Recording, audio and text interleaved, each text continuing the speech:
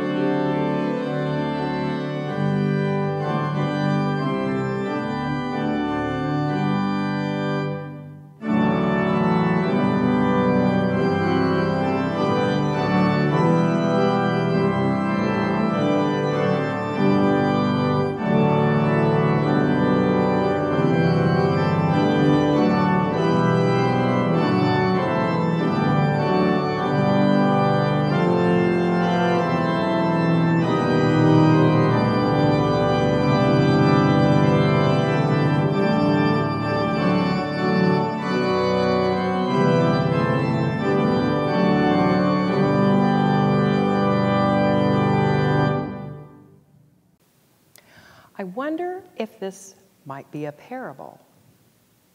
It might be. Parables are very precious and very valuable, like gold, and this box is gold. It looks like a present. Presents are given to us. We don't have to buy them or take them or steal them. They are ours.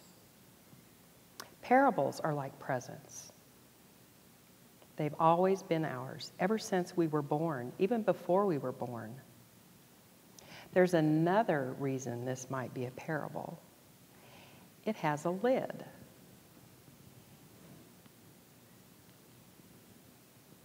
Sometimes parables are hard to get into, to lift that lid. But when you get inside the parable, you find something that's very precious. Let's peek inside the box.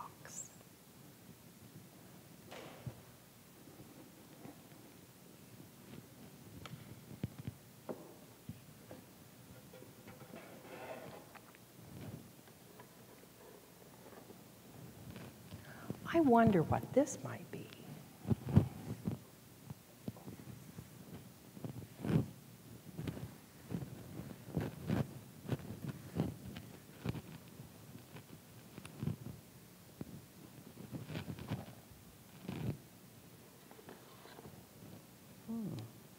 These look like grapes. It must be a vineyard.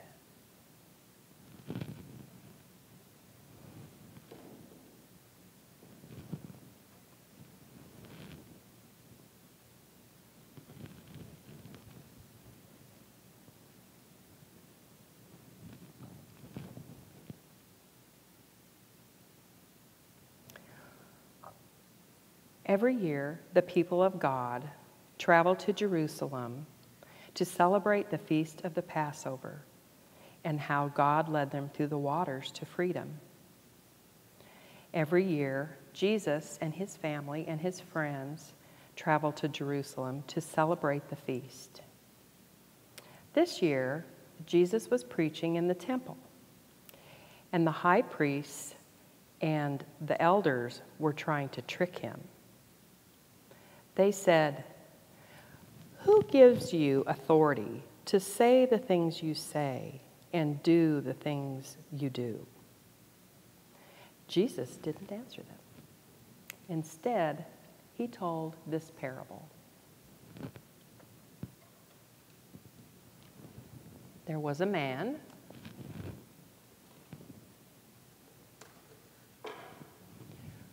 who had 2 sons.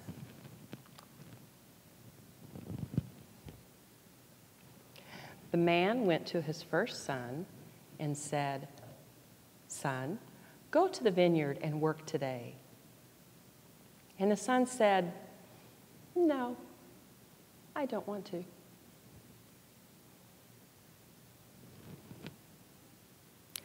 Later, that son felt sorry, so he went to the vineyard and worked with his father.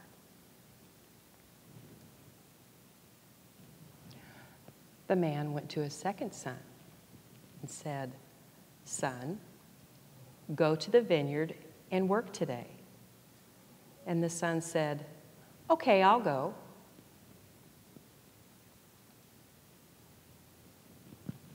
But he didn't come.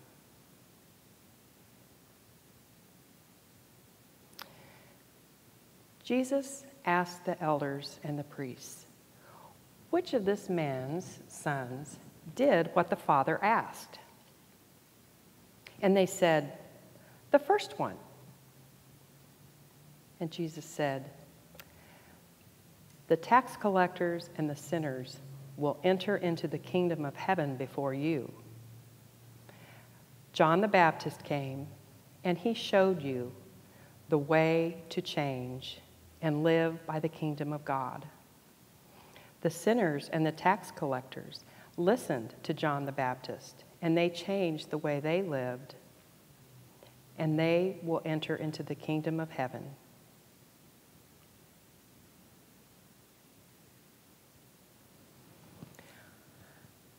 I wonder why the first son said no to his father when he was asked to go work in the vineyard.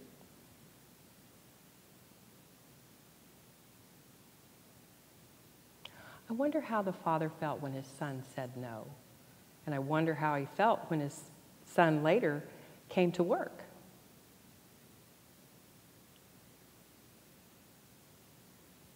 I wonder why the man's second son said yes, and then he didn't come to work in the vineyard.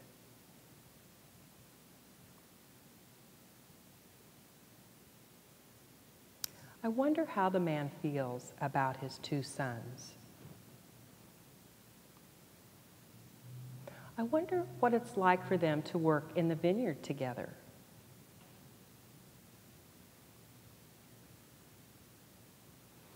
I wonder how the two sons feel about each other.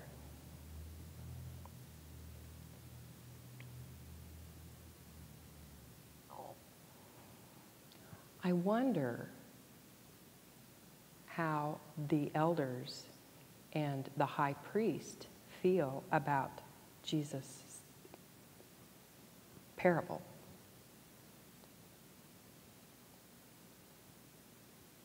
I wonder why the high priest and the elders did not change the way they live when John the Baptist told them what they needed to do in order to live in the kingdom of God. While we are worshiping online, we are not sharing prayer requests due to privacy concerns, but we encourage you to check the South Street Care Line for frequent updates on our church family. And now I invite you to pause for a moment of silence as you speak to God and hear God speak to you. Let us pray together.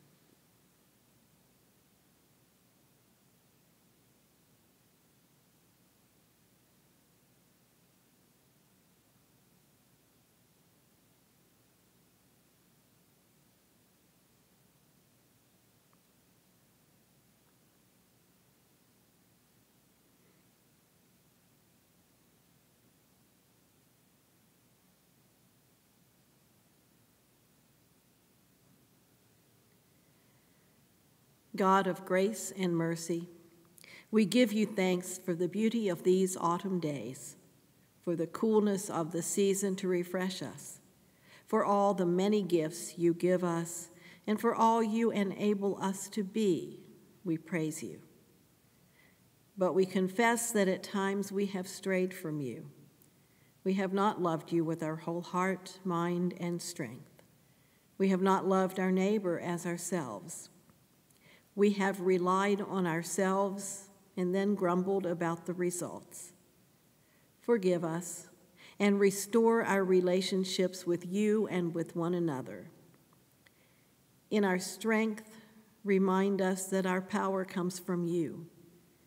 In our indifference, show us your vision of justice and mercy. In our callousness, may we stumble over our unkind words and selfish acts. In our stubbornness, reveal to us your loving ways. And in our doubts, awaken us to your reassuring presence. As we continue to face this coronavirus pandemic, hear our prayers for those who suffer from illness, grief, and uncertainty. And we pray for our nation, so divided by politics, ideology, and injustices. Teach us how to respond with civility. Guide us to restoration, hope, and peace. Help us to be people of kindness, spreading your love wherever we are, in all that we say and do. And though we sometimes resist, show us the path of true humility, that we might be faithful to the tasks to which we are called. And in all things, teach us to stay true to the one who shows us how to live and love and gives us these words we pray together. Our Father, who art in heaven, hallowed be thy name. Thy kingdom come, thy will be done, on earth as it is in heaven. Give us this day our daily bread, and forgive us our sins, as we forgive those who sin against us. And lead us not into temptation, but deliver us from evil. For thine is the kingdom, the power, and the glory forever. Amen. Well, the mornings have been a bit chilly this past week, and we are reminded that autumn has arrived. In another 3 months, the weather will turn from cool to cold, and winter will be upon us. And we are reminded just how much we are affected by the seasons. The changing weather causes our arthritis to flare up, awakens our allergies, and affects our moods. Our attitudes change. Our outlook on life changes. We feel differently in each season, and we all have our favorite seasons. But even with the changing seasons, we find continuity in our lives, in God's presence that is steady and dependable. It surrounds us here at this table, or wherever we are as we share communion this morning. This bread and this cup are constant reminders of the faithfulness, forgiveness, and grace that we find here. God's love never changes.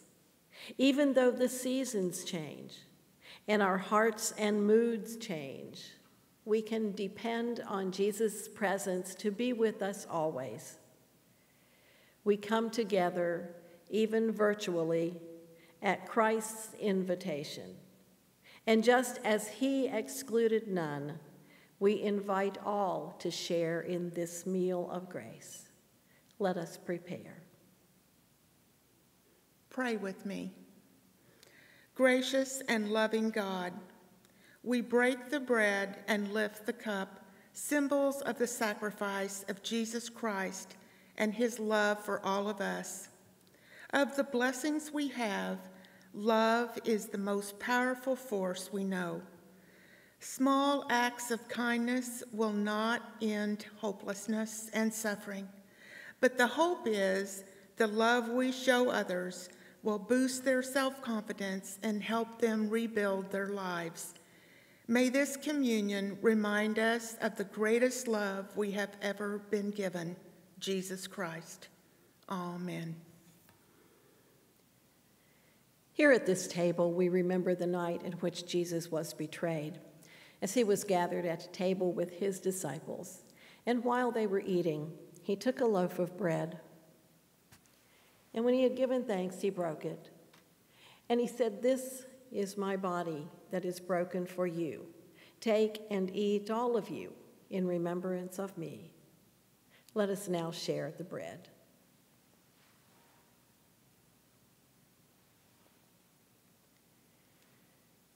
And after supper, in the same way, he took the cup, and he said, "This cup is the new covenant that is in my blood, poured out for you and for many for the forgiveness of sins. Drink of it as often as you drink it in remembrance of me." Let us now share the cup.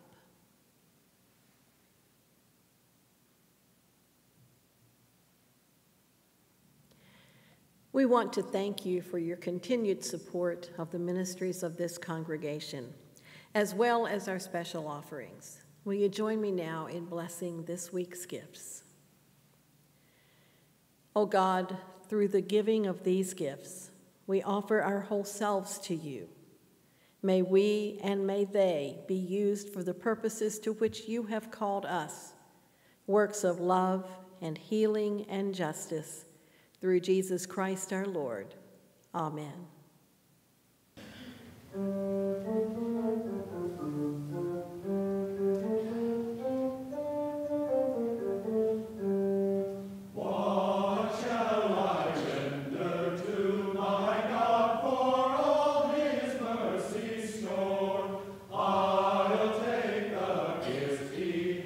Bestowed and humbly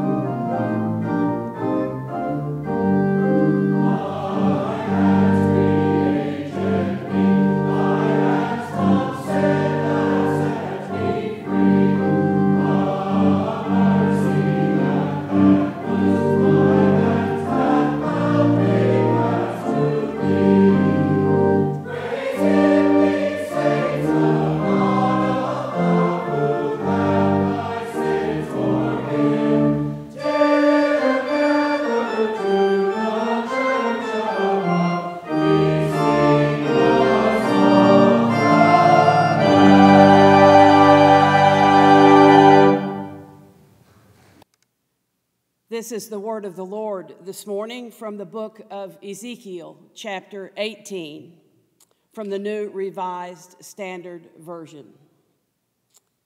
Hear these holy words. The word of the Lord came to me. What do you mean by repeating this proverb concerning the land of Israel? Quote, the parents have eaten sour grapes, and the children's teeth are set on edge, close quote. As I live, says the Lord God, this proverb shall no more be used in the land of Israel. Know that all lives are mine, the life of the parent and the life of the child. It is only the person who sins that shall die. Yet you say, the way of the Lord is unfair. Hear now, O house of Israel, is my way unfair? Is it not your ways that are unfair? When the righteous turn away from their righteousness and commit iniquity, they shall die for it. For the iniquity that they have committed, they shall die. Again, verse 27, again, when the wicked turn away from the wickedness they have committed and do what is lawful and right, they shall save their own life. Because they considered and turned away from all the transgressions that they had committed, they shall surely live. They shall not die. Yet the house of Israel says, the way of the Lord is unfair. Oh, house of Israel, are my ways unfair? Is it not your ways that are unfair? Therefore, I will judge you, O house of Israel, all of you according to your ways, saith the Lord God. Repent and turn from all your transgressions. Otherwise, your own iniquity will be your ruin. Cast away from you all the transgressions that you have committed against me, and get yourselves a new heart and a new spirit. Why will you die, O house of Israel? For I have no pleasure in the death of anyone, says the Lord God. Turn then and live. Here ends the reading. Thanks be to God. The word of the Lord came to me. That is the prophet Ezekiel's opening line in this morning's scripture. The word of the Lord came to me. Now, a lot of modern preachers might wish they could start their sermons with that line. But Ezekiel did. He put the message in the voice of God, and then his audience has to decide if indeed it is a word of the Lord to them. They don't like what they hear initially because God challenges them.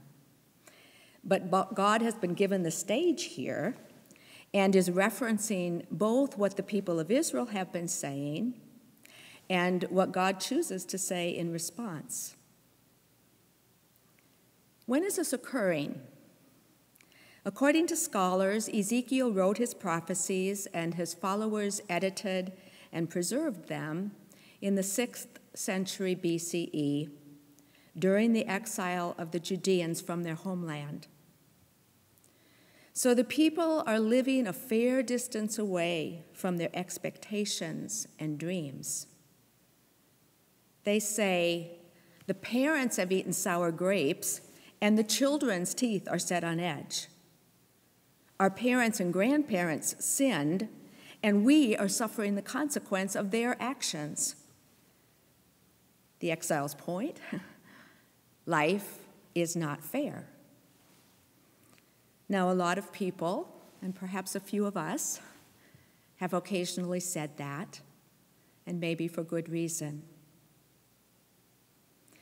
Before we look at God's response, let's not miss the exile's second assertion. Life is not fair, God. Therefore, you, God, are not fair. Is this maybe what God took issue with? Because at that point in the narrative, God starts responding. You think I am unfair? God asks rhetorically. No, you are unfair.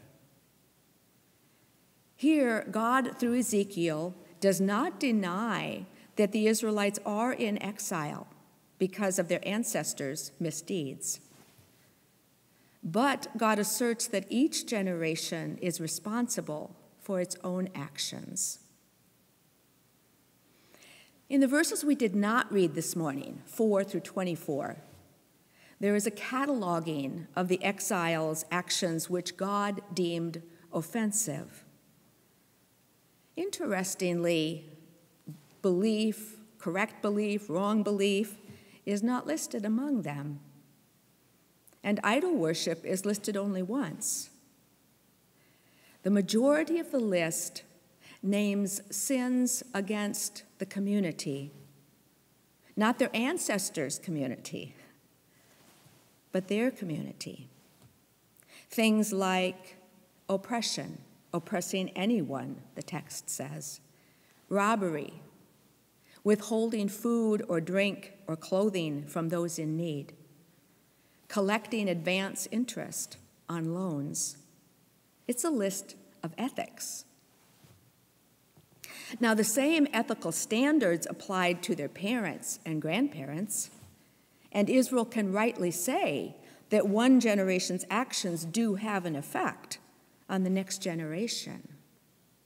But there seems to be divine concern here that Israel not get stuck on their ancestors' mistakes and thereby avoid any need to focus on their own.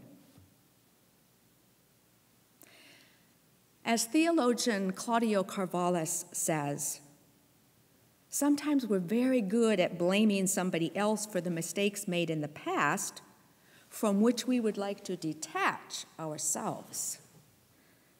It would be easier if we could say, I have nothing to do with the death of Jewish people during Nazism or with slavery in the Americas. But if that's where our focus remains, on our ancestors' mistakes, then our vision will be very distracted from the present. So scholar Amy Plantinga-Powell says, God here is warning the exiles against perpetrating mistakes of their ancestors, continuing them into the present. Just blaming previous generations for something like racism, for instance, allows us to be deluded into seeing ourselves as very innocent of its ongoing pervasiveness in our culture. We must look to the past, Carvallis says, but not blame either the generational effect nor God for things that are still broken. We must see them as broken and see ourselves as part of the brokenness. I am part of a reading group. We were distressed by the death of George Floyd in the spring and spent some weeks listening, reading, and discussing racial issues. And then we invited a couple of acquaintances to come individually and speak to us about their experiences of life as Black women. Let me call them Mary and Sarah. To say we were shocked by their narratives would be an understatement. Perhaps we had all been naive about the extent of racism still in the United States in the 21st century. But their stories, disabused us of our naivete. Because both Mary and Sarah, middle-class women, continue to regularly experience comments and actions of prejudice against them. In this passage, God says through Ezekiel that all lives are mine. That sounds remarkably resonant with the current slogan that all lives matter. And let me say, they do. But as I mused on that one day, I penned these words. All lives matter, of course, we would affirm as people of faith, but is it good faith or bad faith to say all lives matter when in fact here and now all lives do not matter in some neighborhoods to some law enforcement officers at some polling stations? It's always been obvious that white lives matter more. So we probably don't need to say now that all lives matter if it's not true, because that is bad faith. We could say all lives matter to God as long as we are honest enough to add that they have not mattered equally to us. So it is time, past time, to spend time saying that marginalized lives matter. Black and brown lives matter. Lives that have not mattered enough matter. That, for people of faith, would be speaking in good faith. Mary, whom I referred to earlier, told me this week that she had recently been in a Sunday school class in which the members were trying to decide what to study next. One person suggested a book around the issue of racism, to which somebody else in the class responded, "Oh, I don't want to study something controversial in Sunday school." At that point, Mary reported that though she is usually extremely reserved, she burst into tears and said to the group, "I've been living this controversy for 78 years, and you don't even want to talk about it?"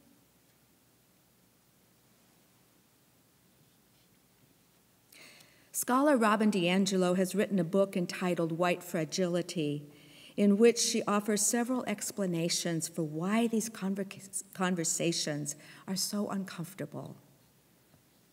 One main reason is this. As a white person in the United States, I was born into a system which does not see my whiteness as racial.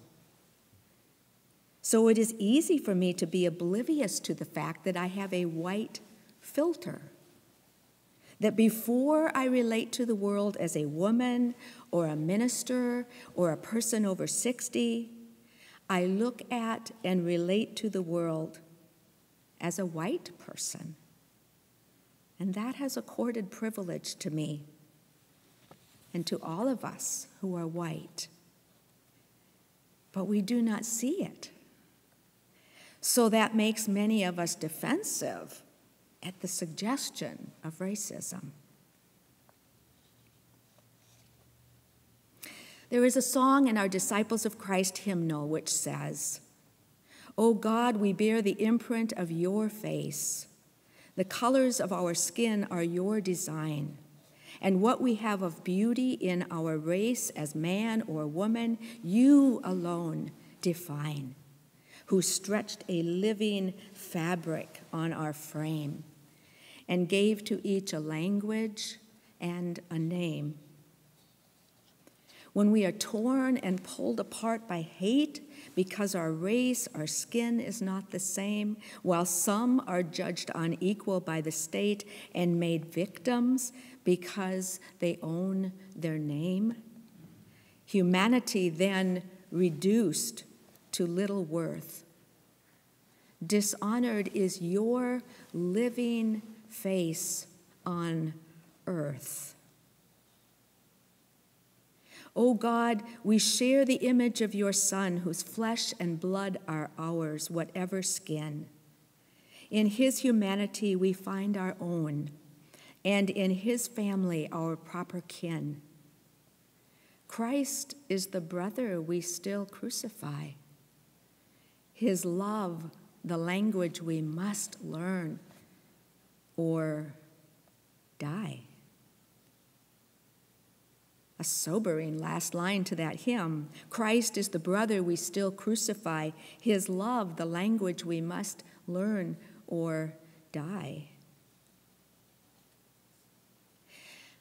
I suspect the hymn writer is suggesting that if we do not learn the language of love across racial differences, we may increasingly turn on each other and literally die, or at the very least, that we will die to our shared potential by diminishing what we were created to be and do together. God, in this Ezekiel passage, says to individuals, but also to the whole nation of Israel, I will judge you not on the basis of your ancestors' actions, but on the basis of your actions. In a text with judgment and grace, the judgment can sound like it's playing at a louder volume. Let me assure you there is lots of grace in this passage, but the prerequisite is a little humility. God tells Israel to repent of its sins, and repent, as you probably know, means to turn around. But nobody turns around until they have first acknowledged that they're going in the wrong direction, that there is a need to turn around, and maybe some remorse for having gone the wrong way. God says to Israel through Ezekiel, turn around and get yourselves a new heart and a new spirit. If ever there was a need for a new heart and a new spirit in our nation, it is certainly now. A new willingness to see our individual and corporate complicity in complex problems. A new willingness to work on them. Ezekiel might say, turn, or more accurately, Ezekiel might insist that God says, turn. Turn where? Turn what direction? Turn toward each other. And in so doing, see God in one another beyond the differences.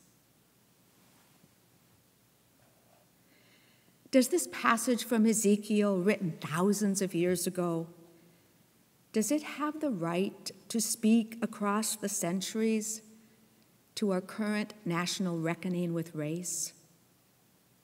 Does this passage have the right to ask us to explore our nation's ongoing participation in systems of racism? Does this passage have the right to call us to painful truths and uncomfortable conversations and turnings?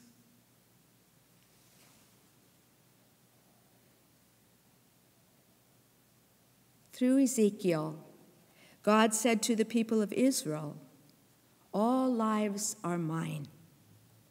I will judge you according to your actions. Turn around.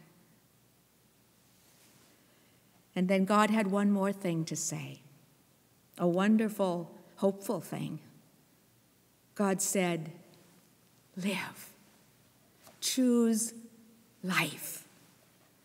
Turn away from what the Bible calls sin. What I have suggested today is exemplified in racism.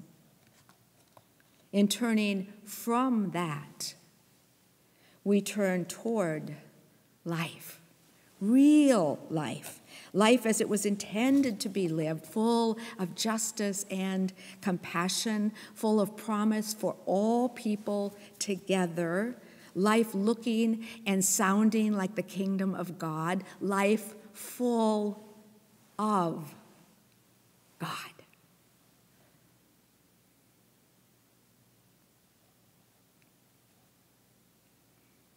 The word of the Lord came to me, the prophet Ezekiel said to Israel.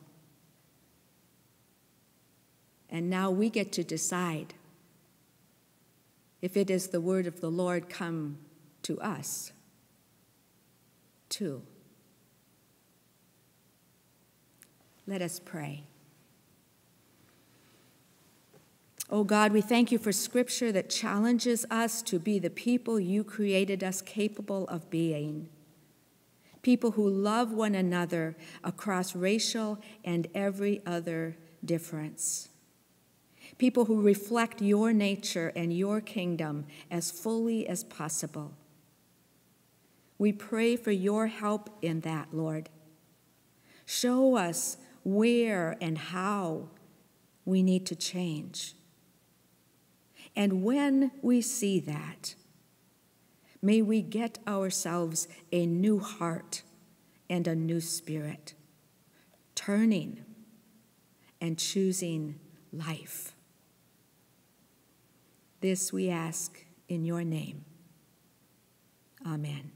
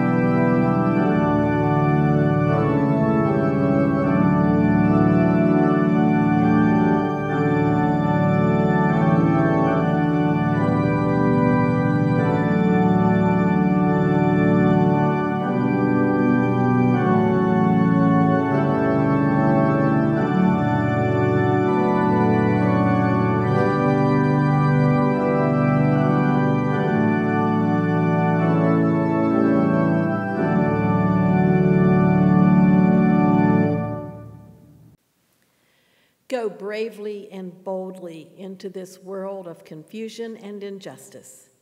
Bring God's healing words of love and forgiveness to show the power of the mercy and grace of God, and go in peace. Amen.